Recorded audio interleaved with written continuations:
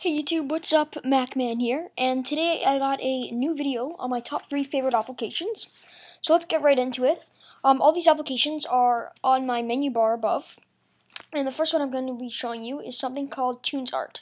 What TunesArt is it's compatible with your iTunes, and it allows you to play music from your desktop, but you don't have to. You have to have it running iTunes.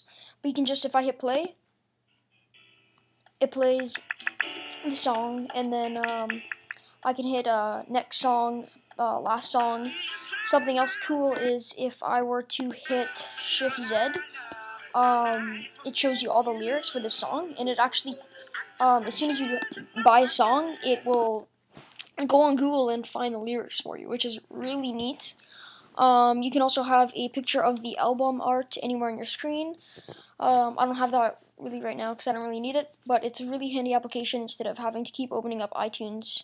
So yeah, next application, and it's right here, by the way. You have all these options and stuff. You can add little chains and stuff like that. The next application is, I forget the name of it, but I'll have the link in the description. And what it allows you to do, if I were to have all these programs open,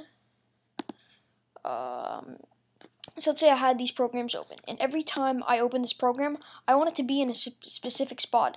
So if I were to hit Keynote, and hit this button on the top and hit Store All Windows for Keynote, I hit that, and so every time I open up Keynote, if I were to move it, and then hit Restore Windows, as you can see, it goes right back where it was. Same for all the windows, so I can have them in specific spots.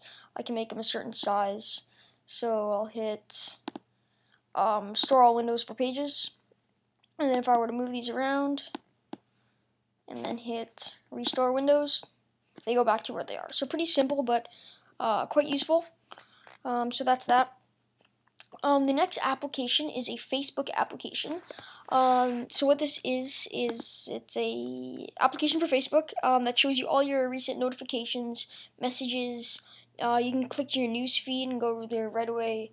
Update your status. I can update my status by just hitting Shift Space, and it'll open up right here. And then I'll write on it, and it'll appear on my wall.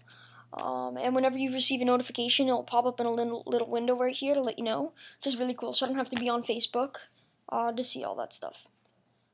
So that's just a little preview of those top 3 applications. Links will be in the description for the downloads. I hope you guys enjoyed this video. If you have any questions, leave me a comment, and I'm glad to help. Bye.